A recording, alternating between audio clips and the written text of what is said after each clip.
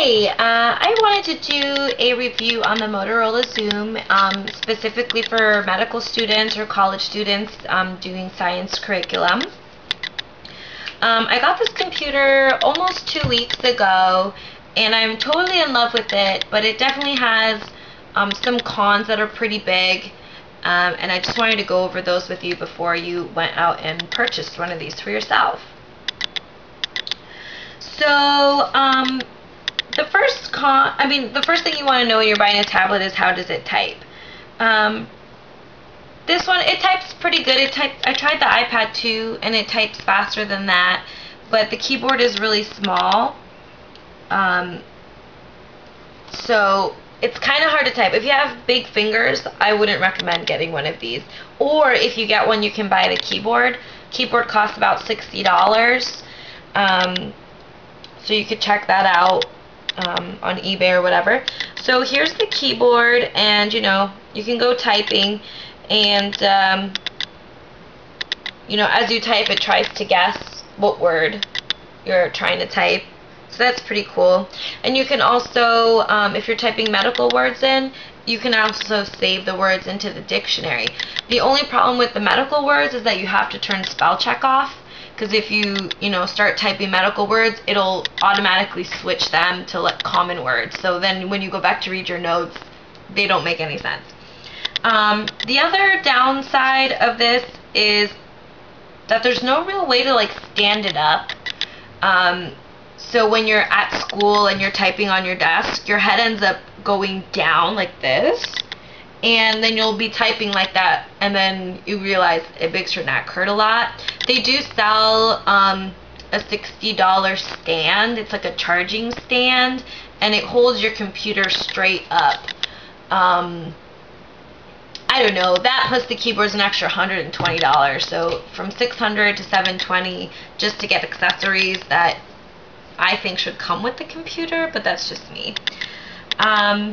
The other downside is that nobody's made a stylus app yet, so there's no way for you to physically write on the tablet, but I do hear that there's a couple people working on it, so hopefully we'll get that in the future.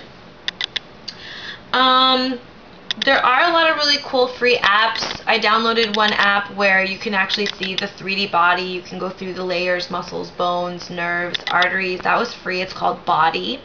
I also downloaded a 3D representation of the brain where you can look up the different functions of the brain and like the different abnormalities and how that translates into the body and the psyche. It does have tons of flashcard programs for people who like flashcards. It has mind mapping programs. I've used ThinkSpace. I'm pretty happy with it. The only problem is that you can't sync it onto a desktop. You can only sync it onto a phone. It is really, really lightweight. It weighs about a pound. So I usually just wrap it up in a little shawl that I have laying around, and I just carry it around like a book. It fits perfectly into my purse. It fits into your backpack. It's really sturdy. I don't really think you would need to buy the protection plan for it. It's made with Gorilla Glass, so that's not going to break unless you're clumsy and you spill liquid on it. But I have had some little specks here and there of liquid, and it hasn't done anything to the screen. The other really cool thing that I do like for students is if you're already on Gmail, you're on the Google Calendar, you love YouTube, this has all that integrated on here. So for example, my favorite widget is the calendar widget. So you can actually scroll, I hope you can see that, you can actually scroll through your schedule, and if you click onto here, it brings you right into your Google Calendar. It also has Gmail already in there, so that's pretty awesome.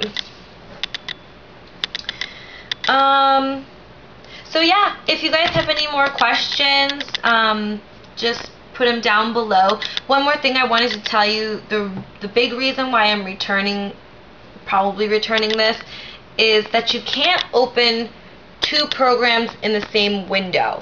What does that mean? So I can't have PowerPoint on this side and then open Internet Explorer on this side.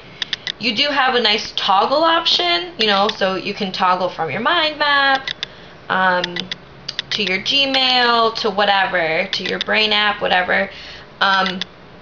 But for me personally, I need to be able to look at my teacher's notes and type into a different document, like a Word document, at the same time, and I can't do that with this. So unfortunately, I think it's got to go back to Best Buy.